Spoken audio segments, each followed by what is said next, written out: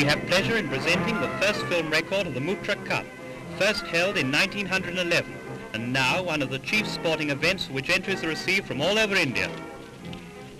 Owing to the very late and heavy rainfall, the jungle had grown to an almost impassable height, the grass being mostly over 15 feet and tremendously dense. The elephant cavalcade. 20 elephants are used to beat through the jungle, assisted by 130 coolies, and in this way the pigs are driven into the open. A team of 3 spears, accompanied by an umpire, stands by, and on the appearance of a boar or sow of 27 inches or over, the umpire slips the team, who then give chase and attempt to kill. These pigs are tremendously fast runners, and can jink or turn with the speed of a hare.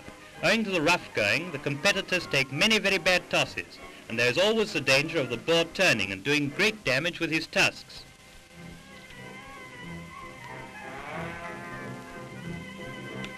Here is an elephant bogged in the mud.